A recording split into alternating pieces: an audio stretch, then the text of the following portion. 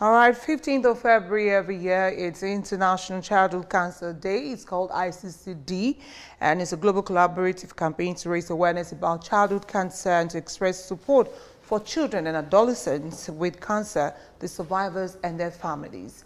And so this morning we just thought it wise to just bring someone who knows a lot about children, who obviously loves children, to talk about his experience with children who live with cancer and how the journey has been so far. Joining us in the studios this morning is a consultant pediatrician, Dr. Ayodele Rena. Doctor, I'm meeting you for the first time, but I've heard glowing things about you. Well, doctors, Dr. Rena and Dr. Obu, you know, this What's Dr. Obu? We had this. I've heard a lot of great things about you and your love for children. How has that journey led you into meeting children who live with cancers, and how has it been? Thank you so much for having me here, and happy Valentine's in arrears. Thank you for greeting us. For those that don't believe in I don't believe in. Well, who are they? Where are they? Huh? Really fantastic question. Truth is, so first of all, my father is a pediatrician. It was his birthday yesterday, so many happy returns, Daddy. So I was inspired to actually care for children, you know, in whatever capacity I could. And so when I did my residency at the Lagos University Teaching Hospital, you are required to rotate through a lot of units, and one of the units through which I rotated was the pediatric oncology, which essentially is the cancer unit. And I had fantastic teachers, and the experience there taught me that there really is a lot of lack of awareness when it comes to childhood cancer. There are delays in diagnosis, and unfortunately, despite our best efforts, you know, unfortunately we still end up losing a lot of these children, which is quite tragic considering the fact that most childhood cancers are actually curable, and they achieve cure in the high-income countries. What are the types of cancers mainly we're seeing in Nigeria with children? So the truth is, Nigeria is actually a very variegated sort of state when it comes to childhood cancers. You find out that down here in Lagos, we have more of the blood cancers that we call leukemias. But if you go to places like the east and the north, we have certain cancers that they call lymphomas. Now, lymphomas essentially are solid tumors. So for instance, with a blood cancer, you won't see any specific swelling on any part of the body. The child might just present or complain about weakness, that might bleed from places, have a fever for a long time that's just refusing to respond to anything. But with a lymphoma, you will see an obvious swelling that just rapidly increases in size. So between leukemias and lymphomas, those are probably the commonest cancers we have. But other things that we have are eye cancers, kidney cancers, and of course, you know, certain other types of blood cancers, you know. So those are probably the most common types of cancers we have here in Nigeria. All right, and let's talk about the earliest symptoms. You talked about a child falling ill. Maybe that would get, I don't know what stage that one would be. What would be the earliest symptoms that could tell that you have to really pay extra attention that the child could be suffering from cancer? Okay, so the symptoms of cancer can be very varied, you know, depending on what type of cancer is available or the child is suffering from. So, for instance, I would say that for the commonest types of cancer, so for instance, that lymphoma I was referring to, if there is any part of the body of a child that is swelling, I would say that is a red flag. A swelling that is refusing to go down, because there are some swellings that are just simple things like boils. So what some, you know, parents or some caregivers would do is that if there is a swelling, the next thing they pounced on is rub and a hot massage and a hot towel to be pressing it. And you've done that for a week, it's not going. You've done that for 2 weeks and it's not going. That is a red flag for you to say, you know what, I need to go to the hospital and present and ask someone who knows or who might know what exactly this is. The other thing, of course, is a fever that has lasted for more than a week despite treatments, because what happens usually is that we would start antimalarials and sometimes be so bold as to go and start antibiotics or even herbal concoctions. And after 1 week, self-medication, yes, self-medicating. And after 1 week, the fever still hasn't gone, you know, 2 weeks, the fever still hasn't gone. That is another red flag to say that consider, even though fortunately, you know, the commonest causes of fevers that last that long usually aren't cancers, but it needs to be diagnosed, because one child lost to cancer is 100% for that particular family. It might just look like statistics, so it's not just one child out of the 50 million or the 100 million in Nigeria. But no, that's for that family. If they have issues, you know, having other children, then that's 100% loss for that particular family. Right. You know, Dr. Rena, back in the days, cancer is such a taboo subject, and everyone used to. But I picked on two things you talked about: the awareness, which is what we are doing here, and the other one, which is the fact that it can be prevented, or it can be, is it prevented? And you said treated. Yes, exactly. So cure. So for childhood cancers, unfortunately, the truth is that a lot of screening programs don't really exist for childhood cancers.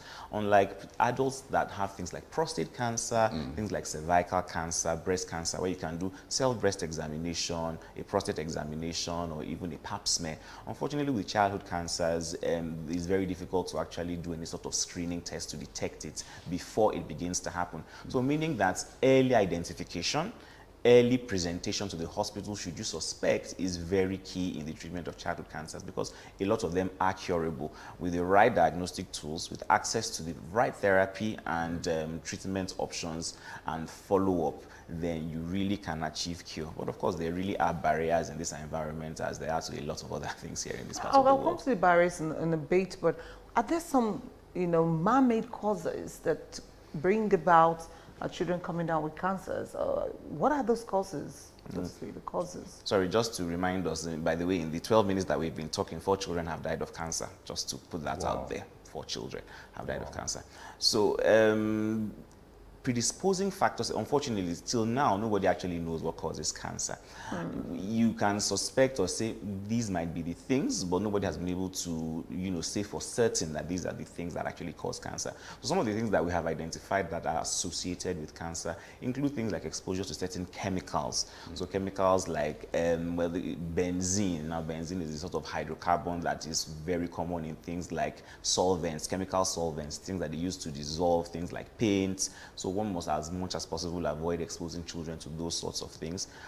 Ionizing radiation. Now, ionizing radiation is a sort of radiation that we find in things like CT scans, X-rays, and things like that. Exactly. So exposure or excessive exposure to those things actually can cause cancer. And the truth of the matter is that, of course, sometimes if you have to do the X-ray, you have to do the X-ray. You just have to expose the child, unfortunately. But the truth is that it really is a combination of genetic and environmental exposures. There are some children who will do X-rays and nothing happens to them, while others, all they need is just one exposure to the X-ray. So, you know, and that, which is where diagnostics is going, diagnostics are going to. We're trying to find out what genes are responsible for these cancers coming about, because if people have those genes, then we know that, oh, they really should avoid doing, you know, certain things to prevent lifestyle changes. So right now, you know, things like consumption of excessive consumption of refined foods, exposure to hydrocarbons from things like generator fumes, the cars on the road, and then sometimes people have even, you know, reported that living under high tension wires, you know, which is a housing problem, because you find out that you might just imagine that, housing has nothing to do with cancer, but if housing is inadequate and people are just building shanties absolutely anywhere under high tension wires, if truly that is a predisposing factor to cancer, then we are risking the lives of these children who have potential to do great things, you know, for this nation. And then exposure to pesticides in our food, you know. So if you excessive use of chemicals like pesticides, and you think, oh, you know, what has food got to do with cancer? But for the child who has a genetic predisposition to develop cancer, if they eat these pesticides on these foods, then they can develop certain types of cancers. Wow. All right. I have this question, and what's been the most, I don't want to put it this way, perhaps emotional, I don't want to say pathetic, emotional case that you treated of a child who you eventually lost, and what was the joy that you had when on a particular occasion you treated one and the child survived? So there was a child, I mean, I was just fresh in the unit, and you know how these things happen. The people who actually suffer loss at war, either the people who are just coming into the war front and they don't know what they are doing, or the people that have been in the war front for so long, they become overconfident. I was the former. I came, didn't know what I was doing, very happy, strolling into the ward, and I saw this child, and she said to me that, oh, tomorrow is my birthday. And I said, oh, okay, that's nice, all right, fine, no problem. So we gave her chemotherapy. I said, okay, fine, no problem, tomorrow I'll bring you something. And of course, the following day, I came to the ward with a present, biscuits and stuff, but she was dead. As a matter of fact, when I entered the ward, they were trying to resuscitate her. She had a leukemia, which is essentially blood, cancer, but it had spread to her brain and it had compressed certain vital parts of her brain, and of course she died. So that was a rude awakening for me to say that a child that might be here with you today might not be there tomorrow, simply because these cancers can be very aggressive. But we did have some very good results with some children. I'm going to take care of this because I'm already... We did have some very good results with children who had kidney tumors. That kidney tumor is called Wilms tumor. And so once chemotherapy can be administered and the bad of the kidney with the cancer is excised and radiotherapy is administered, a lot of those children survive, as well as the ones with the cancer of the eye, which is called a retinoblastoma. So we really did have very good results. And some of them right now are university, and these are people that I saw, as children. And scary. Yes, very good news. So it's not all bad news, even though things really can be better. Yeah. Dr. Rena, you talk about barriers, that you face also too. I'm thinking that when you think about things, for example, like healthcare cover in the country, which is in a shambolic state right now, I mean, maybe 1 in 10 Nigerians have access to healthcare cover through insurance. But even then, it doesn't even cover the cost and the medication, the treatment for cancer, and I think this is, is there any difference now, or it's still what it is? Thanks, Agogo. Really, it really hasn't changed very much in the last few years. So health cover by insurance really is still, as you said, shambolic, if I may borrow your term. That's one. Two is that once the healthcare worker does have the right frame of mind or the training to identify cancer, making the diagnosis is very important. And sometimes making a very specific diagnosis requires some molecular tests that require that these samples be sent to places as far as South Africa. And sometimes the results might not be available for weeks on end. And that is weeks lost to the cancer, essentially, because every day that cancer is not treated, it gives the opportunity to spread to other places. And so that really is abysmal. And of course, a lot of these parents pay for these things out of pocket. So no one, is coming to their aid in terms of insurance, even though, foundations like the Dorcas Foundation that, I'm representing, speaking on behalf of here, comes into play in terms of giving them some sort of assistance financially, but there's only so much that they can do. Yeah. And so before they're able to even raise funds to run the test to diagnose, you have to think about how much they will need to spend for a 2-year, 3-year course that is required to cure this cancer. And this is not 2 years, 3 years of taking vitamin C. No, it's taking drugs that are potentially toxic that will require, follow-up, consistent follow-up. Doctor, we have to go now, but just what you said now will confirm the fact that people have talked about, let me say, a dirge in first equipment to treat cancer, diagnosis, and then personnel. We have limited oncologists in the country. We have so many things limited. How is the country dealing with this? We have to do this in just a minute, if you can. Yes, I can. So that is absolutely correct. And I would like to just mention that the Dorcas Foundation is actually starting off the Pediatric Cancer Access Program, in which, and it's launching in 2 days' time, and you can find them on social media at the Dorcas Foundation.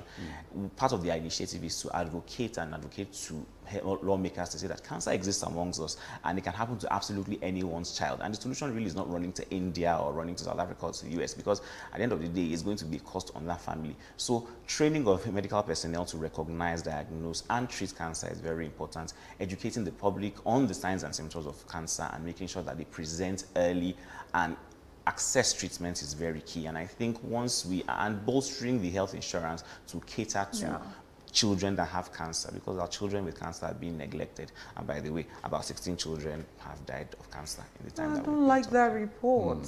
I don't like that report. But the reality we face. It's the reality. Thank you very much, Dr. Edele Rena. Thank you, Dr. Obo. You see now, from the renowned consultant pediatrician oncologist, thank you very much. I told you if I would get Thanks for all the good things that you do. Really appreciate it. Thank you very much. And a happy birthday again to Dr. Rena Sr. Thank you so much. Thank you very much. I wonder how the family meetings are like when they have the no pediatrics. He's the doctor of camera and microphone. That's what the doctor. Okay, that's News Hub today. I want to thank all of our guests who've been on the show, those who've called in, and those our resource persons all over Ifeanyi Ebule and other distinguished gentlemen who would be on the show today. News Hub will return tomorrow. Hope you join us then. Have a beautiful week. I am Shil Weidiju. And I'm Aurora Obo. Temples for GTs. Abiento. I knew you were going to bring something new. Something you told me you were going to say something new. Something. As time passes away very quickly. Really? Thanks for watching.